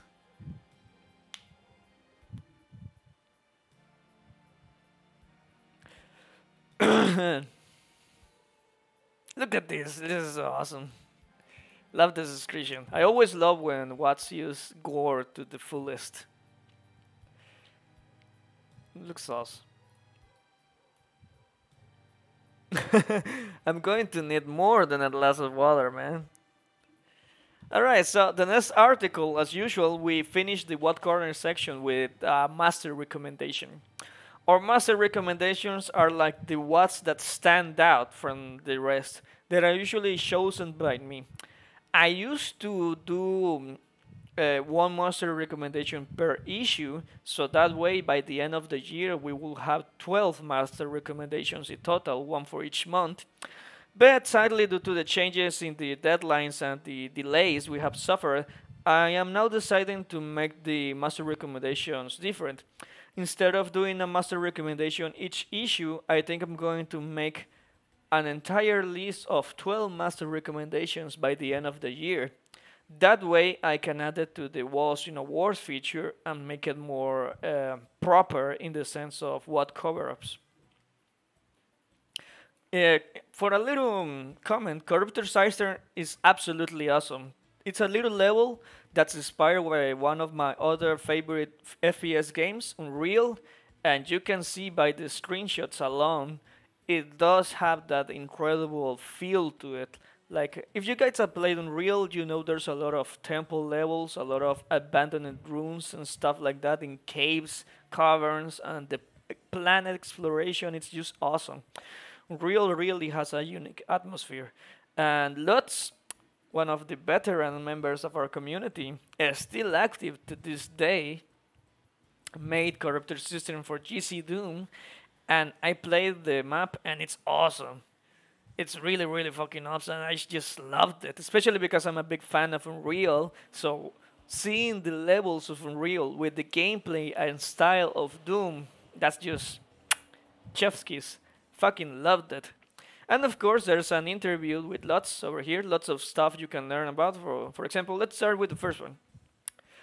Lots, a community veteran with a lot of aces up his sleeves. Tell us, how did your history with Doom begin?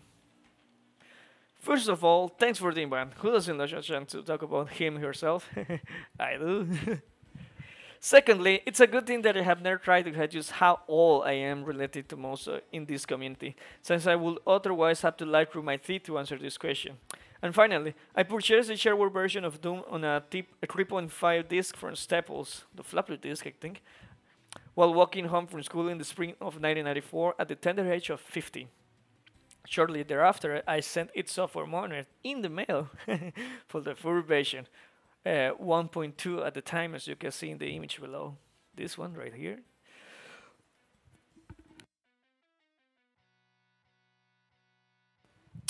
As is probably obvious, I absolutely loved it from the very first moment. It was technically amazing, gorgeous, terrifying, and really, really fun. I've shared these memories on doomworld.com before, so apologies if I'm recreated all rounds, but there are three that truly stand out. One, I can vividly remember you starting out the window at the top of the first M1 staircase. Something about the mountain sky and shadow plane echoed with melancholy beauty. And the fact that you could get out there added greatly to the mystique. Two, for an embarrassing amount of time, I was legitimately frightened by M1 M7 size and didn't realize that there were enemies on top of the small raised area in the middle of the map. I could hear the alert noises of the monsters, but I had no idea where they were and it scared the crap out of me. And three, I didn't have dial-up internet at the time, just like a lot of people back in the 90s. So in order to glean info about secrets and shortcuts, I would surreptitiously browse the printed strategy guides. Oh, I love strategy guides. I need to do a new one for the next map I release at various bookstores and scribble down notes. I definitely recall having to read about the way to get to the secret level in PC3 and having to go back at least twice to accurately recall IDSPE's SPOPD. Try to pronounce that if you are not an English native speaker. So yeah, I'm not going to read the entire interview because I'm going to die. But this interview is fucking awesome. Lutz is a legend. You guys should definitely check out Corruptor Cistern. It's an awesome WAD. I highly recommend it. I mean, just look at these screenshots. Look at this. This is beautiful. Who doesn't love this? This is just great. Really love this kind of style. The whole Unreal vibe to it. The waterfalls, the like blue haze, the cyan water, the darkness, the dampness, the wetness. It's just lovely. One of the best watts of the year for sure. So that finishes the Watt Corner section. Afterwards, it's the new stuff on Doom Science February 14, 2022. Unfortunately, this version is quite outdated because it was supposed to come out in like June, May. So it's missing the June and July releases, but hopefully that won't happen in the next issue. This new stuff on Doom World is pretty much a little section of every single WAD that has been released on Doom World on a thread and has a proper download. So as you can see, Doom World is very, very busy. There's like 100 new WADs each month. It's insane. It's really awesome. So the Nimble News Dimensionations is is a corner of Lady Miss Dragon, where she plays all the WADs she can, gives them some little comments, and a rating system. It's like the old News Store Chronicles for the old veterans out there. It's pretty awesome. It's a good way to find quick WADs and play some of them. She always does some really nice screenshots too. She writes a lot, that's for sure. It's amazing. So, the Doom Community Art Gallery. This was an idea started by Nico Xenos. We actually didn't think it was going to fly that well, but turns out a lot of people wanted to share their art. And here it is. It's pretty freaking awesome. I love watching the art each day. We have art by Morbite, by Texashi, by Morbite over here. It's pretty awesome. You can check out some of the stuff over here. This little comic that's by Johnny Quilty, shout out to him. It's pretty awesome. The style and pencil-like with his own avatar, and it's really cool. This little section is one of those things that really fill my heart with sweet warm. Look at this one. That's awesome. Really cool stuff. And to end this issue, we have the Pictures Gallery, which is a collection of some of the best pictures shared on the Doom World thread, where you can find stuff like this shit, like, what the hell, Dan Lex, what is this? What is this? How is this possible? What the hell is this? It reminds me of the that like thing in Tony Hawk Pro Skater. It's just awesome. By the way, this is going to be for the Brutalist map we are doing on the Was in Master Collection, our series of Was in Made What's, and Danlex is making some really awesome stuff alongside or other mappers like Infront and Doom Dude and Format and me. Although I'm not going to be nowhere near as close as this. This is too cool. You can check out some of the really awesome screenshots here. It's a good way to find out about what the community is doing, the stuff they're working on. Like, look at this really cool shot by Gaia. I love this one by Bree. As usual, very Plutonia-esque, but it also has a little bit of Unreal to it. So yeah, that's the kind of stuff I really like. Totally not in front 95. Hey man, what's up? Welcome. A little bit late. I'm almost going to finish. I actually wanted to read a little bit more, but I'm getting mute. And then next to Swirl stuff. Yes, he does. It's really damn fucking epic. The stuff he does is insane. Bree is also becoming one of my recently discovered mappers. I really love his work. And Big of Ely, of course, one of my favorite mappers of all time.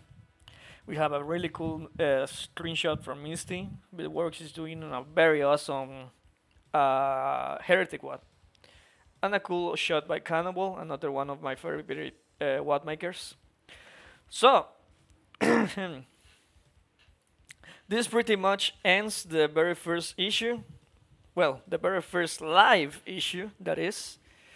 Issue number 18. Let's see. Of the Doom Master Wadazine on July 2022. Also, our anniversary issue. Wow, we really did a lot of stuff. This was pretty awesome. I really need to take some some practice to avoid getting all this troll pain next time, but definitely. You guys should really go read this issue if you haven't. It's full of great stuff. It's fantastic. I love that. It's always a joy to see the work once it is finished. I would absolutely love if we had some way to have physical print.